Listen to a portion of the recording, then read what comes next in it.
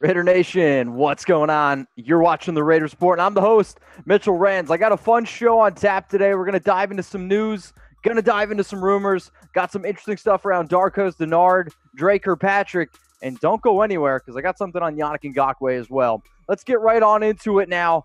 Are the Raiders targeting Darqueze Dennard? I'm actually going to give this one 3 Chucky heads, and I think that it's pretty likely. So I saw a recent article by Christopher Knox of Bleacher Report that he said that the Raiders should go out and get Dennard. And in fact, I kind of agree with him. Why? One of the biggest needs right now for this team, and you'll see my video tomorrow on the Raiders' biggest needs, is in fact cornerback.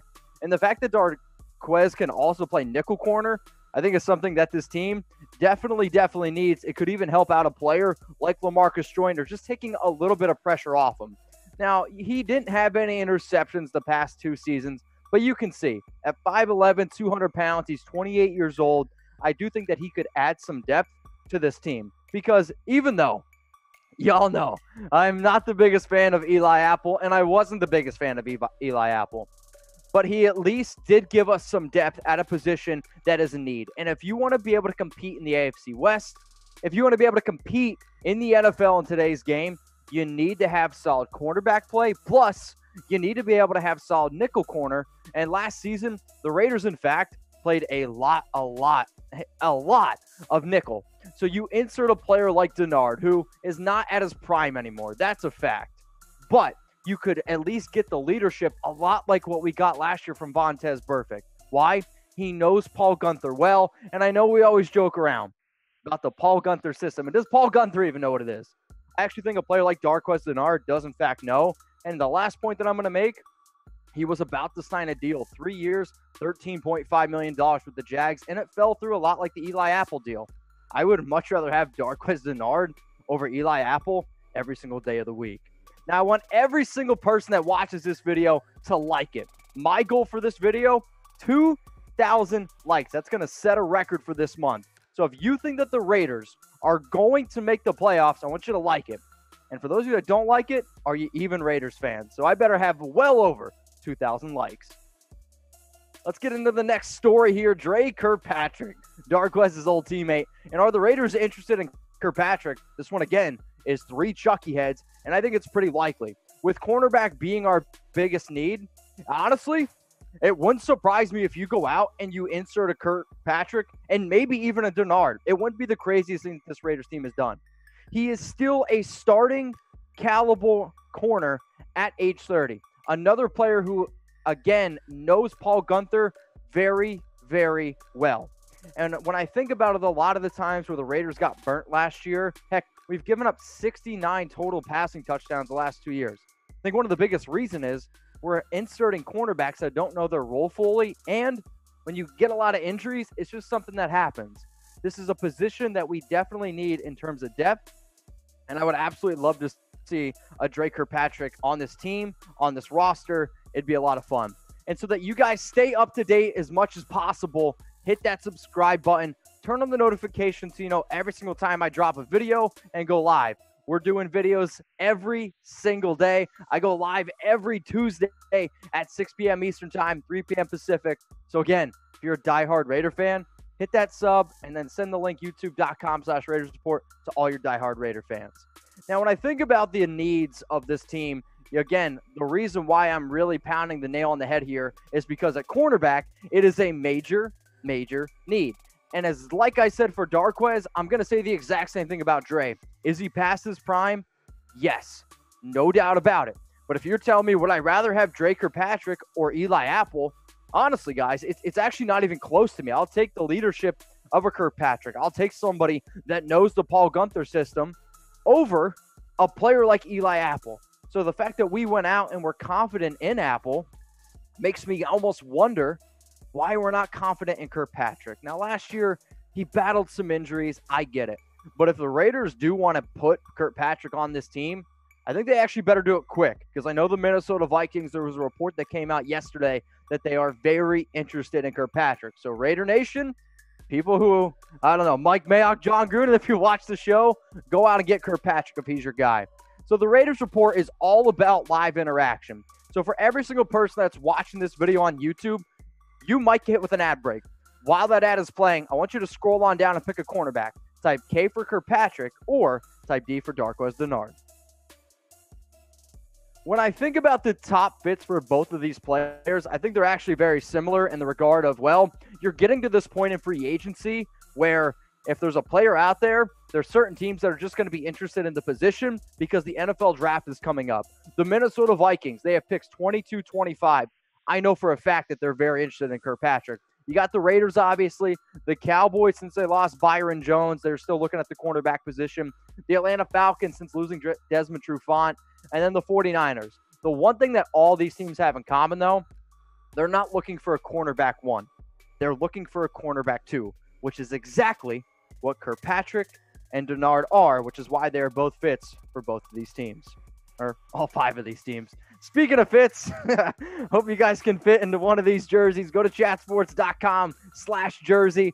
And for what I think it is now, as I look at my watch that I don't even have, up until Thursday night, okay? So when this video goes out, you have up until midnight on Thursday to get this deal, $74.99. I know I'm not giving you guys a lot of time, but let's say you watch the video on Friday, Saturday, Sunday, heck, even a week from now. You can still go to the link, chatsports.com/Raiders jersey. You can get a Josh Jacobs. You can get a Max Crosby. They got a Darren Waller on there as well. I'm just trying to find the best deals as possible. It might not be $74.99, but normally they're around $80.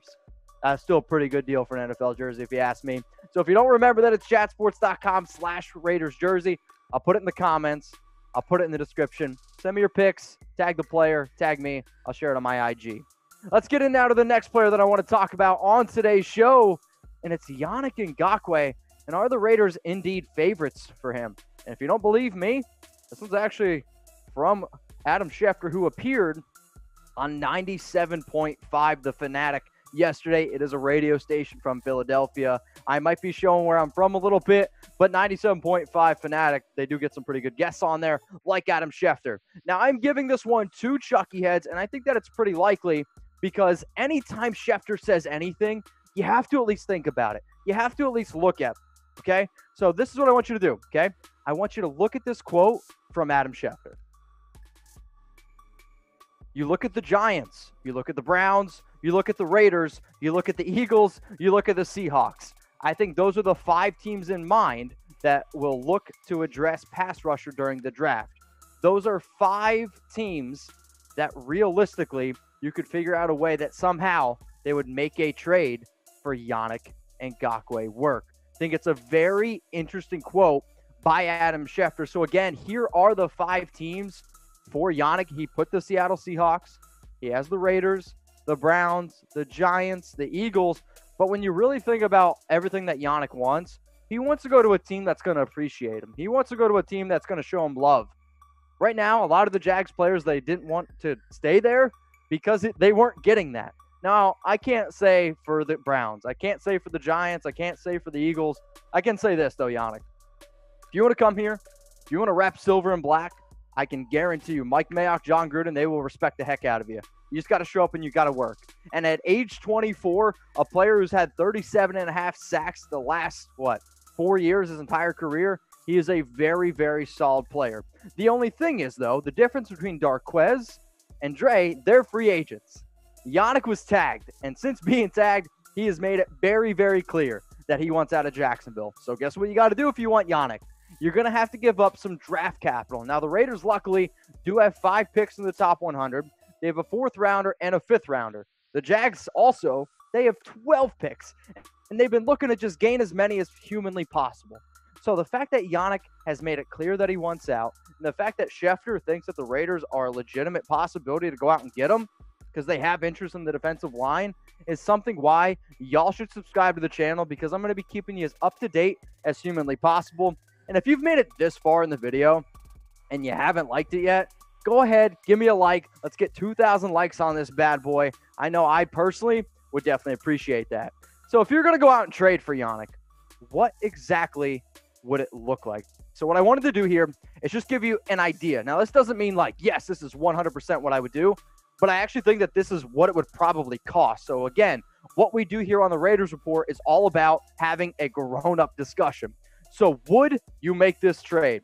Give me a Y for yes, or I want you to give me an N for no in the comments section down below. So the Raiders, they receive Yannick Ngakoue, and remember, you're probably going to have to pay him $17, $18 million a year. And then the Jaguars get Cleveland Ferrell, who we drafted number 4 overall last year. You get Gabe Jackson. Your reason why you're trading Gabe is because if you don't trade him, honestly, you're probably just going to end up cutting him. And you give up your 2024 round pick. What I want every single person to do that's watching the show right now, go down, vote, and also take a screenshot and put it on Instagram and tag me at Mitchell Renz 365.